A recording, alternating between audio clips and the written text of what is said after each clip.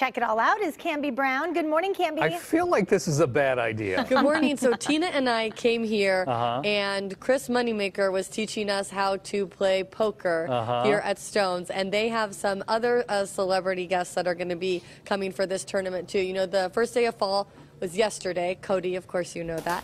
And so they're doing this fall poker tournament, and there's a chance to win some big money. We're talking like $30,000 to $40,000 if you come in first place. So we're here in the poker room, and what is going to be happening? We are having a huge tournament series September 30th. It goes all the way to October 6th, but the culmination of everything wraps up October 4th, 5th, and 6th with a $400 buy-in main event. You can buy in Friday or Saturday, top 15% comeback Sunday to play for the grand prize that you talked about. Now, you guys are having some celebrities that are going to be showing up during this time. So who do you guys have coming by? We have two poker vloggers, Jamin Burton and Tim Watts. He's also known as the Trooper. ESPN commentator David Tuckman will be here, as well as poker author Alexander Fitzgerald.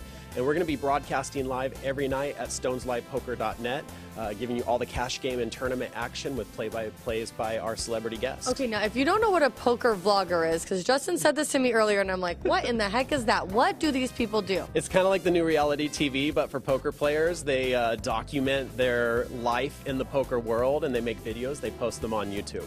Okay, because it can be kind of interesting and very up and down, right? Very up and down. Yeah, there's definitely not all ups in poker. I feel like I should watch that because I think that would be very interesting. Of course, people love watching the World Series of Poker online, and then you kind of get the backstory on that too. Now, because it is fall, we got to talk about some new food items that they have and football, because people pack the house here to watch football because you guys have so many TVs, Patrick. So what's the new food?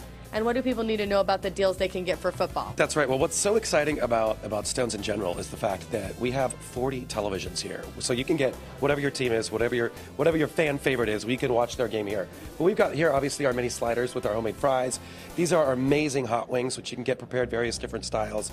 We also have a great selection of draft, local, and national beers. So whatever your beer palate is too, come to Sammy's restaurant inside Stones and have your favorite pint. Sunday and Monday, are there like drink and food specials too to get people in here to watch football? Absolutely, all day Sunday, and then during the games on Monday. Great prices on happy hour food, on appetizer items, and as well on the beers. Okay, perfect. I love it. Tina and I did not do so well when we were learning how to play poker, so I don't know if we're going to invest that $400. You know, we're cost conscious. So, but if you could turn your 400 into 40,000, I'm just saying that's pretty good. Pretty good. Nice job. All right. I like it. Thank